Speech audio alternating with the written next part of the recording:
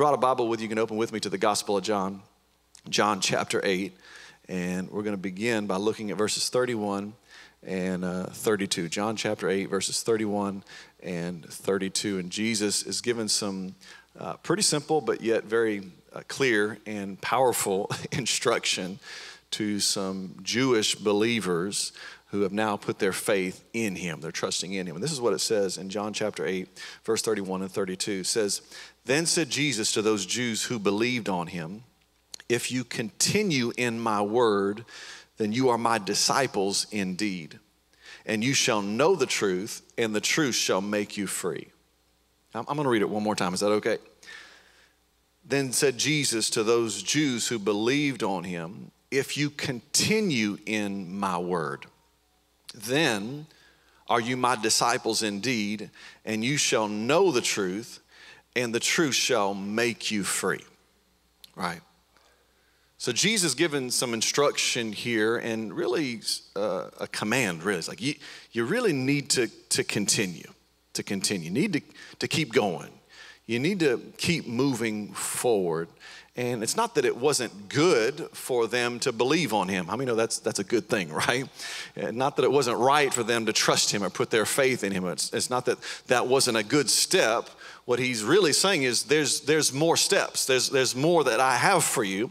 So you need to keep going. You need to continue in my word. Continue in this truth. Continue in my teaching. Continue in following me. Don't just start well, but I want you to stick with it. I want you to finish well. I want you to abide, remain, dwell. I want you to stay hooked up to me. I want you to remain in me, remain and abide and continue in my words. I want you to keep going. I want you to keep moving forward.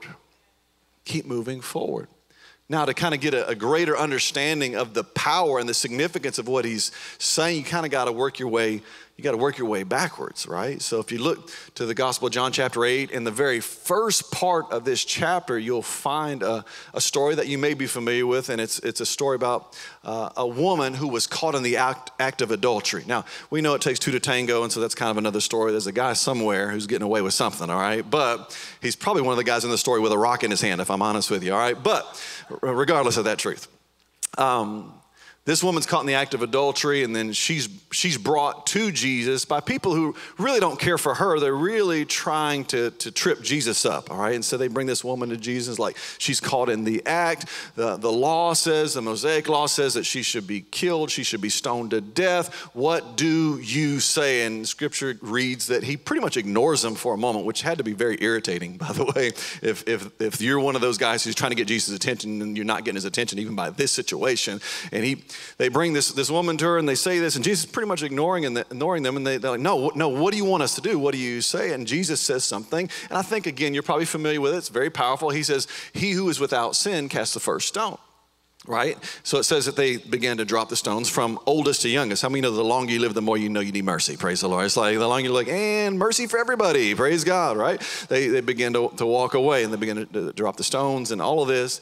And this woman experiences the absolute, unmerited, undeserved, unearned grace of the Lord Jesus Christ, the mercy of God, the compassion of Jesus, the love of God. You have to know that was a life-altering moment for her, because she's very literally on death row right there. You know what I mean? It's like not only is she ashamed, embarrassed, condemned, guilty, busted, you know what I mean? Not only is all that, but literally she is about to die, all right? And if Jesus was simply to concur with those other people who were accusing her, she would have. But he did not. He did not. And so Jesus tells the woman, look around you. Where are your accusers? And then he says something very powerful, and this is what I want you to see. He says, go and sin no more. Go and sin no more. So now this woman who has experienced grace, compassion, love, forgiveness, mercy, favor from the Lord Jesus Christ, now he's telling her, now that you've experienced this grace, love, mercy, compassion, he says, I want you to leave here, and I want you to leave here different. I want you to go a different way. I want you to live a different life. Now, he's not asking for perfection from her. However, he's asking her to take steps that are in a different way, leading down a different path, going down a different road, right? And so Jesus, when he goes on to say, if you really want to be a disciple of mine, it's going to take more than just like one step. You're going to have to go a different way. You're going to have to live a different life, right? How many are thankful for the grace of the Lord Jesus Christ in your life? How many are thankful for his mercy, his compassion? How many are thankful for the blood of Jesus? Man, what a wonderful thing. But the reality is this: once you have made Jesus the Lord of your life, listen, you receive salvation, and salvation is free, but following Jesus, discipleship, will cost you something. Grace it's undeserved, unmerited. You didn't have to die on the cross for your sin. Jesus did that for you. He made a way for you. He paid the price for you. You just received that by faith. Man, whew, I'm so thankful. One more time, anybody else thankful for that? Absolutely. Everybody here should be like, I am thankful for the grace of the Lord Jesus Christ. However, once you take that first step of faith, now we've got to take more steps. There's more that God has for you. There's next steps that he has for you.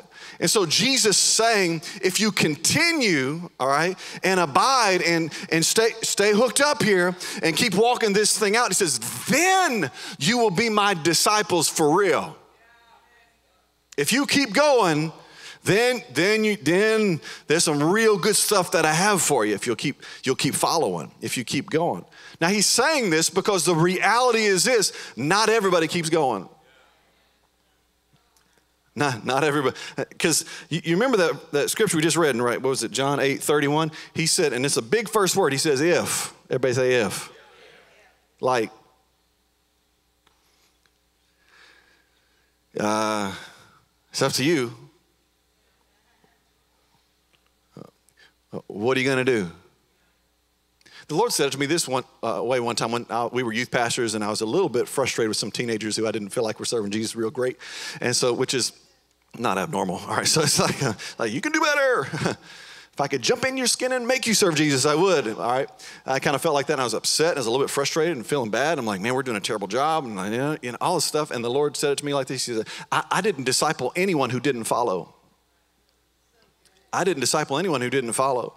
Like they had to follow. So think about the disciples that Jesus said, follow me.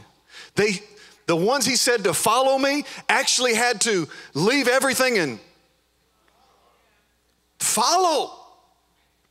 They were free moral agents just like you. Like, unless you're a child or teenager and your parents forced you to be here today, you chose to get up this morning. You chose to brush your teeth. You chose to get ready. You chose to come to church. You chose, if you gave, nobody forced you. You did that. You wanted to honor God. You were just, right, all of that you chose. And so the disciples, when they're following Jesus, that was a choice that they had to make. They had to leave the boat, leave the net, leave the business, leave the family, leave the stuff, and like, I am going to follow Jesus. Not just one day, but they had to choose every day to follow Jesus. Listen, at any point, any of those disciples who followed him very literally, were with him for 3-some years on the earth, at any point, they could have got up one morning and said, I'm out.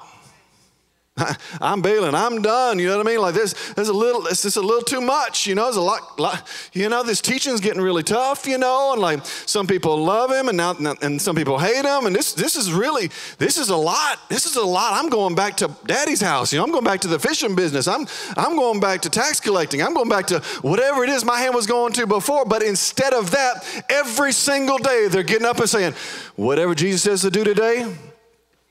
If he says go the other side, we're going on the other side. If he says we're having fish for lunch, it's fish for lunch. You know what I mean? Like he says, get the crowds together, and we're going to get the crowds together. If he says to seat them in groups of 50, we're going to seat them in groups of 50. If he says to, you know what I mean? Find somebody with any kind of food, and I'm on, you know, I want it. We're going to find some little boys, some fish and bread. You know what I mean? We're going to do whatever he says to do. Every single day. Every single day. You know, the scripture says that take up your cross daily. Take up your cross. I think many times people fail in following Jesus or following through or continuing because they feel like it's just too big, too massive. It's like, oh my gosh, like I got to serve Jesus for like 45 years. You know what I mean? I got a 50, 60 years. I'm like, I'm about to go to church. We got to do this and got to do that. Don't do this and don't do that. And can't go to that on Saturday night. Have to do this on Sunday morning. And they're like, yeah, I got to rearrange my whole life, my whole schedule, and like try to be good and try not to be bad. You know what I mean? Like, and try to be around the good people and not be around the bad people and try not to be one of the bad people. I mean, like all of these things. And it's like, you try to like take too big a bite out of the whole thing. Here's the reality. You need to serve Jesus today. Let me ask you this question. Can you serve Jesus for 24 hours? Some of you are looking at me like, I don't know, it's pretty tough. Come on, can you choose to follow him for 24 hours? Think about how many times Scripture talks about just doing stuff for a day or how God does stuff for a day. Like Scripture says that he'll give us daily bread. His mercies are new every single morning, right? Even in the Old Testament, there was manna that was provided. The majority of the time, the manna just lasted for one day. It's like you got to trust him every single day. Think about it. So when it comes to serving Jesus or following Jesus, you don't need to think about like, oh man, 50 years and I'm just trying to make it through and survive and get to the sweet by and by. And, it's like, no. Think about today. Can you serve Jesus today? Can you love him and love others well today? Can you be generous today? Can you take some time and pray today? Can you spend some time in his word today? Can you abide and continue in his words today? Can you forgive today? Can you be merciful today? Can you walk out what he has commanded today? Take it one day. Anybody remember that old country song? Come on. Maybe it's not a country song. Maybe it's a beautiful old hymn the Gaithers sang. You know what I mean? It's like, one day at a time. Sweet Jesus. Come on, y'all. It's like a Willie Nelson special. I don't even know if he might be saved. I don't know. He's a very happy saved person. I don't know. He's a herbal specialist. Yeah. Anyway, so if you don't know what I'm talking about, just stay there. Stay there. One day at a time. And it's so funny. It's a real simple song and a real simple truth, but it's really powerful. Remember the offering message I talked about, where your treasures, that your heart be also. Jesus goes on to say, like, don't worry about tomorrow. Tomorrow has its own stuff. Right? So when it comes to serving the Lord, it's like, so many times we're like, I got to do this really, really big. But no, just today. Just like one. So for the disciples, it's like they don't know what next week's going to hold for the next whatever time Jesus is here. They just know today. And I know, look, we all want to plan our life out. We got a 5-year plan, 10-year plan. If my IRA does this, if my 401k does this, then in 25 years I got this. And like we all like to plan everything out. But if you have learned anything about 2020 and 2021, it's like, just know you just can't plan everything out and just work out just the way you thought. You are going to have to follow Jesus and have faith in him every single day. Something crazy might happen today, but guess what? I'm going to follow Jesus anyway. I promise you, I will never have more faith in my Roth IRA than I have in Jesus. There ain't no amount of money. There's no amount of government assurance. There's no amount of what anything humanity can provide that's going to give me complete peace like the Master Jesus can. Hallelujah. Oh, that's good preaching. I should drop the mic and just walk off and just be like, that's done. Let's go home. That's the truth. One day, and I'm just going to serve Jesus. I'm going to serve Jesus today. Right? So Jesus said, if you continue, stick with it. It'll be worth it. Stick with it. Stick with it. Don't quit. Follow through. Don't back up. Don't give up. Keep moving forward. Keep moving forward.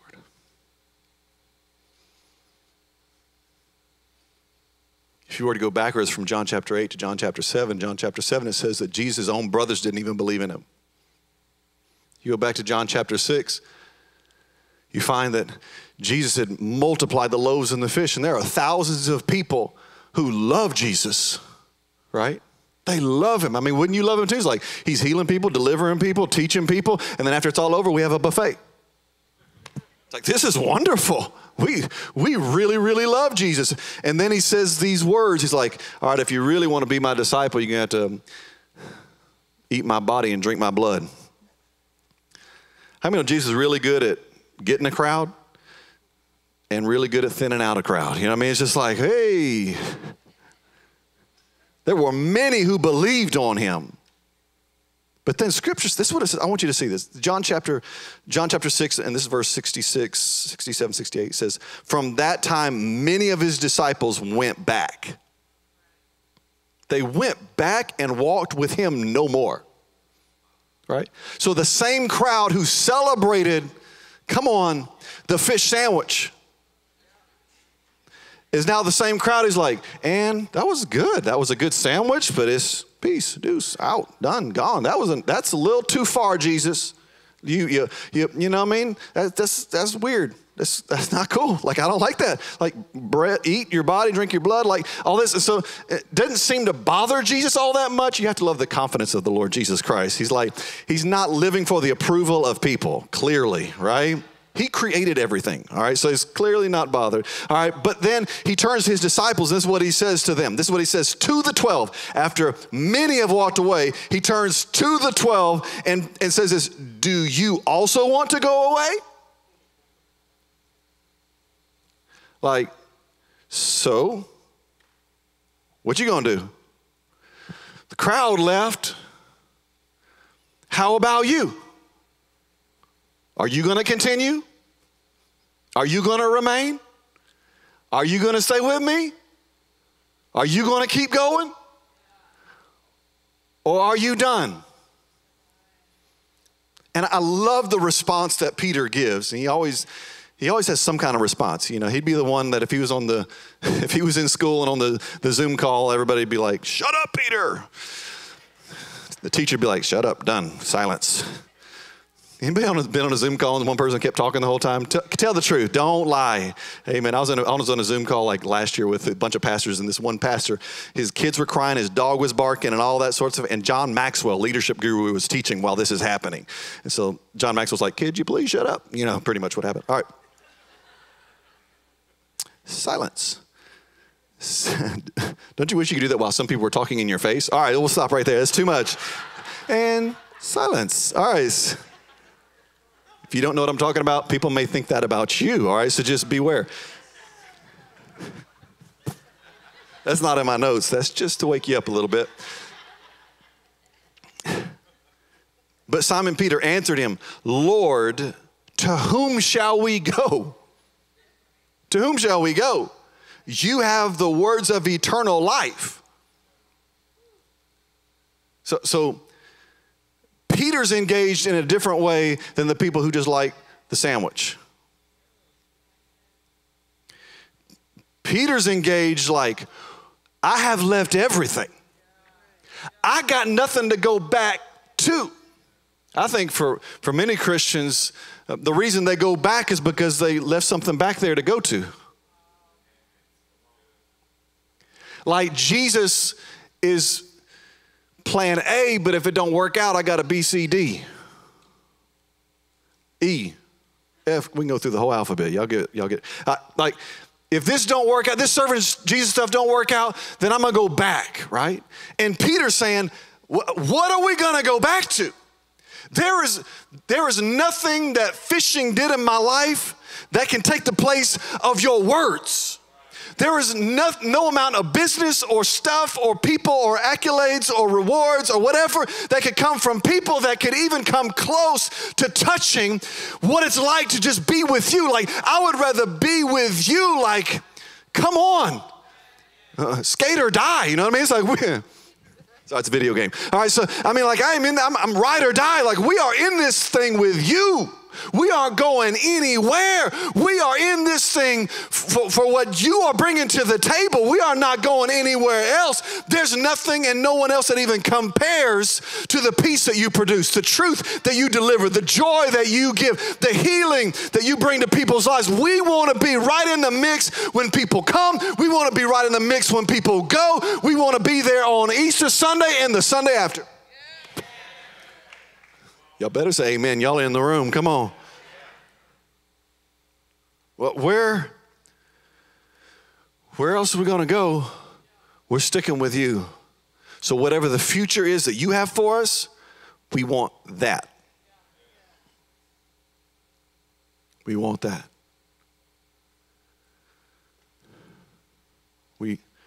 We want that. So when Jesus says, if you continue, you're my disciples indeed. All of that was leading up to him saying that. Multitudes, departures, gut checks. Even a woman who'd been caught in the act but received grace and mercy. Jesus says, you need to continue.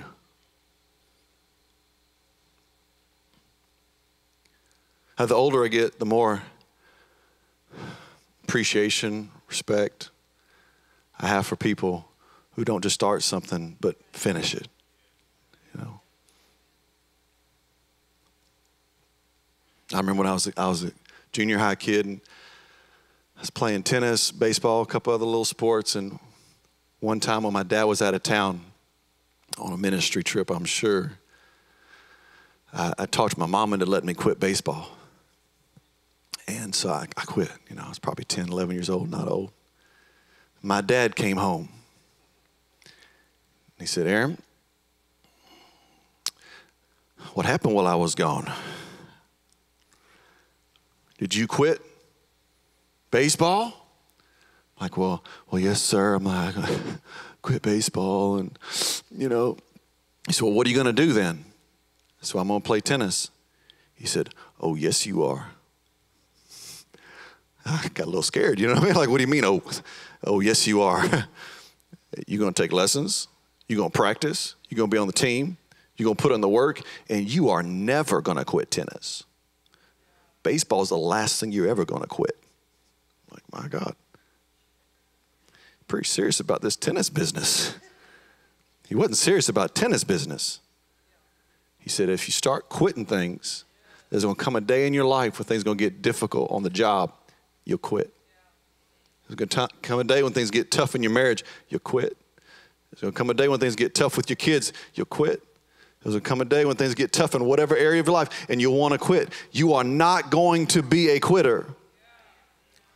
What was he saying? You're going to have to continue. And obviously it meant more than just in this natural life, because things get tough when you're serving Jesus. Things aren't always easy, but guess what? You've got to continue. You've got to keep moving forward. You've got to stick with this thing, right? You've got to say, you know what? God has a future for me. So the Apostle Paul said it like this, and this is one of my favorite passages of Scripture. Philippians chapter 3, verses 13 and 14. They'll put it on the screen. It says it like this. The Apostle Paul says, brethren, I do not count myself to have apprehended, but one thing I do. And you got to love the Apostle Paul. He's a classic preacher, you know what I mean? Because he says one thing and then he gives you three things, right? It's like he's closing, but it's going to take 30 minutes. And that's what I'm doing right here. One thing I do, forgetting those things which are behind and reaching forward to those things which are ahead. I press toward the goal for the prize of the upward call of God in Christ Jesus. I believe in the Apostle Paul's heart and mind, that was like one simultaneous motion. Like I am leaving back here and I'm moving forward here, and this is what I'm doing. I like the Passion Translation. It says it like this in verse 13. It says, I forget all of the past as I fasten my heart to the future instead. I'll leave it on the screen for a moment so you can see it. I forget all of the past and I fasten my heart to the future instead. That means the good, the bad, the ugly, the things that I thought were, that really meant something to me, my family, my lineage, my stuff, my education, right? My position, I leave that all back there. And all my mistakes, I leave all of that back there too. All the junk, all the things that I've done wrong, all the things, I'm leaving that all back there, and I'm choosing, and I believe it's what the Apostle Paul's saying, every single day I'm choosing to fasten my heart to the future that God has for me. No matter what yesterday looked like, no matter what last month looked like, no matter what last year looked like, no matter what the past 10 years have looked like, I am choosing today to fasten my heart to the future that God has for me. I am pressing on. I'm moving forward. Hallelujah. I'm moving forward. I believe there's some people in the room that needs to be your heart cry today. That needs to be your thing. That needs to be like, you know what? That's exactly what I'm doing. Today, I'm leaving the past in the past, and I'm moving forward to the future that God has for me. Come on, anybody in the room, that's you. You say, that's me. I'm moving forward. Every single day, I'm choosing to move forward. How can I take another step in stepping into the future that God has for me today? I'm going to do that. I'm going to do that.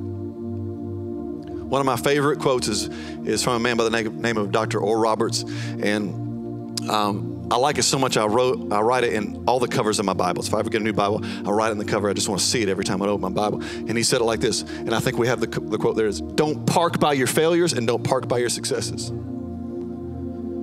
Don't get stuck. Don't park by your failure. I'm not going to live there. I'm not going to stay there. I got to move forward, right? I recently read in a book and it's talking about Emmitt Smith. Have you ever heard of Emmitt Smith? Hard to even mention him because he's a Dallas Cowboy, you know what I'm saying? It's just tough, but I'll do it. It's a good illustration. All-time rushing leader in the NFL, all right? Running back and all that, right? So some people were asking him the key to his success. And he said, I give myself 24 hours. Give myself 24 hours. If I have a terrible game, terrible practice, all right, I got one day to just kind of like, oh, that's terrible. Whoa, I feel terrible about it. But I move on the very next day. I got one day. He said, if I have a great game, break all the records, do whatever it is. It's like, celebrate it for one day. Next day, back to the grind. I'm working. What is he saying? The simple principle of I'm moving forward every single day. Come rain, come shine. I'm moving forward. There's another great man of God by the name of Dr. Lester Sumrall, and he was so passionate about moving forward that when he built his house, he built a drive-through garage so that he wouldn't have to go into reverse to leave his house, so that he'd only be driving forward. In his older age, when people would drive him around, he'd tell them, he said, better make sure you park right because we ain't backing out of here. Wherever we're going, you better make sure we can move forward. Now, it's a very practical thing and almost like doesn't make a lot of sense in a natural way. But in his heart and his mind is like, I'm moving forward so intentionally every day of my life that even when I drive, I'm driving like that. I'm moving forward. I'm gonna keep going. The Lord said it to me like this, and I felt like it was for more than just me, but for many of you a few months ago, and it's really in the middle of kind of last year and all the stuff that's going on, you know, the Lord just said it to me like this, you're doing better than you think you are. And I said that, I think it was a Wednesday night and maybe on a Sunday a couple of times. You're doing better than you think you are. And that's for those of you who you're taking steps forward. It may not look like it's producing a lot, doesn't seem like it's like making a big difference, but you're taking steps. You're doing better than you think you are because it's making a bigger impact than you realize. So keep going.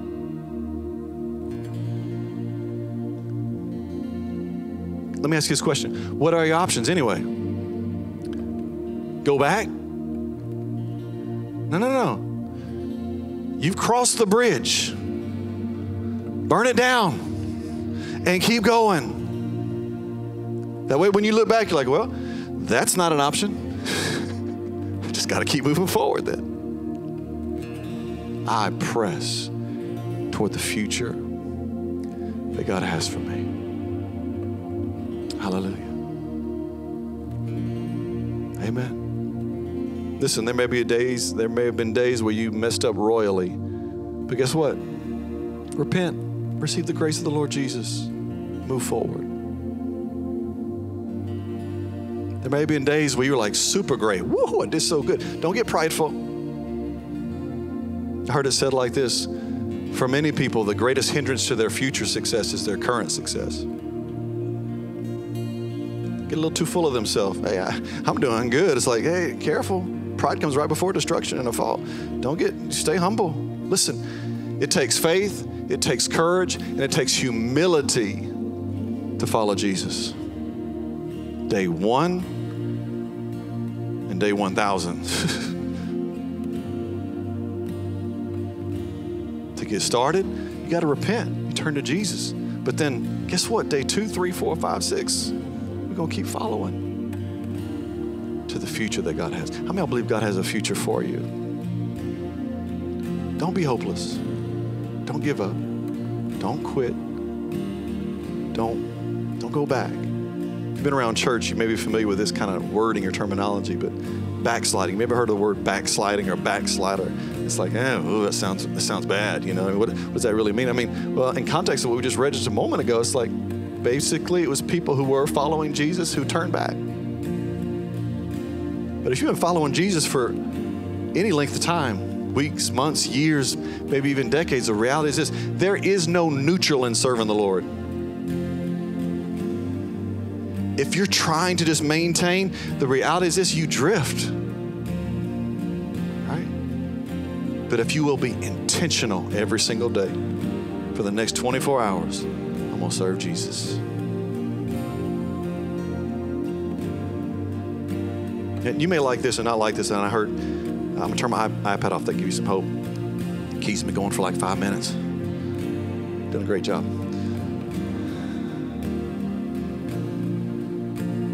One minister, he said it like this, and he was talking about marriage. And someone was asking, well, how can you know you're going to be faithful to your wife forever, for the next 20, 30, 40 years? He said, I can't guarantee that. He said, but I can choose to be faithful to my wife today.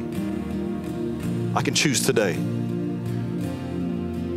I can't choose 10, 20, 30 years, but I can choose today. And then tomorrow, I can choose that day. And then the day after that, I can choose that day. And then the day after that, I can choose that day. And then, y'all follow where I'm going with this? And then the day after that, I can choose that day. So how many of y'all can serve the Lord today? How many of y'all can be generous today? How many of y'all can be kind today? Come on. How many of y'all walk in love today? Forgiving today. Right? And what happens when you begin to make those choices on a daily basis, they add up. They add up. And you'll find yourself further down the road than you realize you've gone in following Jesus. I promise you this, anyone in the room who's been serving the Lord for longer than a year, 2, 3 years, 4 years, 5 years, if you've moved forward and pressed intentionally on a daily basis, when you look back, you realize, God's brought me a long way. Come on, anybody in the room, you're like, God's brought me a long way. He's been really good to me. I may not be exactly where I want to be or going to be exactly, but God's brought me a long ways. And I'm going to keep going. Anybody in the room say, I'm going to keep going? Like, I'm going to keep going. I'm going to keep moving forward to the future.